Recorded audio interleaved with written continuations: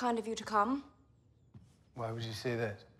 Well, I think even my sternest critics would concede that my first solo trip has not been a disaster, that I didn't fall totally flat on my face.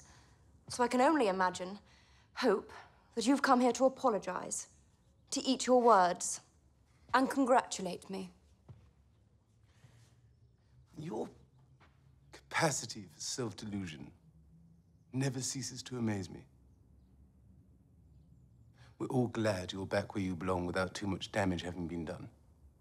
You have 2 sons that need you.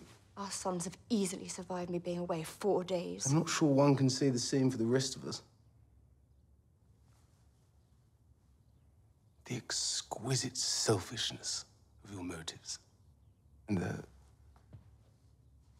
calculated vulgarity of the antics, knowing full well the headlines they would get.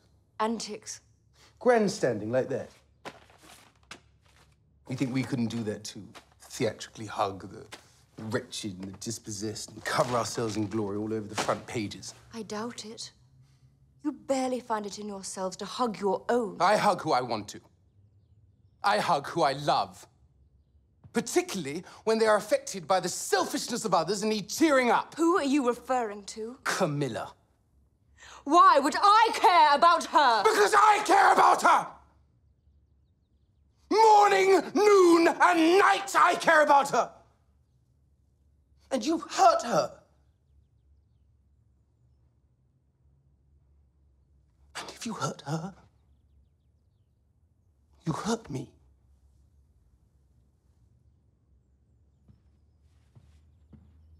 Camilla is who I want. That is where my loyalties lie. That is who my priority is. Not the mother of your children. Don't bring the boys into this. All right. Not the woman you married! I refuse to be blamed any longer for this grotesque misalliance! I wash my hands of it!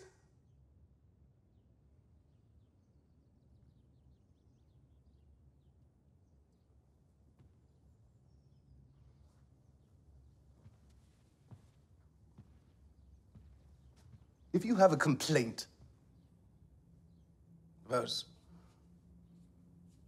not being loved or appreciated in this marriage, I suggest you take it up with the people who arranged it.